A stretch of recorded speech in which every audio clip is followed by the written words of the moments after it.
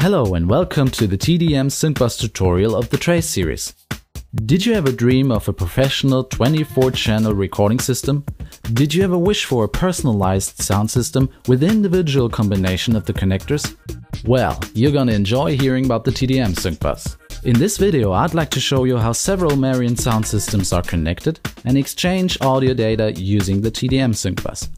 In my setup, I've connected 3 Trace 8 into a 24-bit 96 kHz system with 24 inputs and 24 outputs. Let me give you a short introduction.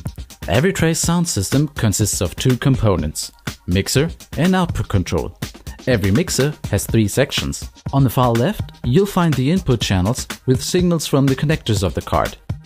In the middle, the TDM input channels. Here, signals from other MARIAN sound systems will end up.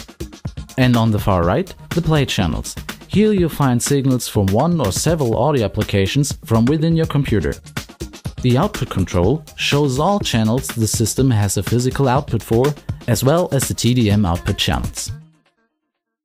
In the output control of card 1, I send the master sum to TDM channel 1 and 2, and aux sum 1 and 2 to TDM channel 3 and 4.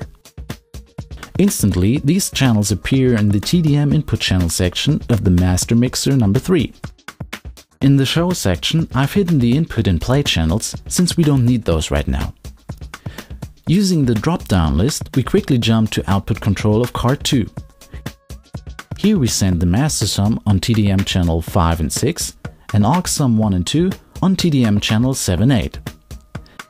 In the same moment, these signals also appear in the TDM input channel section of Mixer 3. Right here, we combine all entering signals to stereo pairs. TDM 1 and 2 and 5 and 6 are the master signals from Mixer 1 and 2. Since aux 1 and 2 from Mixer 1 and 2 are not meant to appear on the master sum, we push mute on TDM 3, 4 and 7, 8. Instead, they are to be added to the aux 1 and 2 of Mixer 3. Hence, we pull up the aux 1 and 2 and push pre for these signals to be independent of the muting. Let's take a look at the output control of card 3. Here we may assign master and aux 1 and 2 to any output. Master now includes all master sum signals. Aux 1 and 2 contains everything sent to aux 1 and 2 in either Mixer 1, 2 or 3.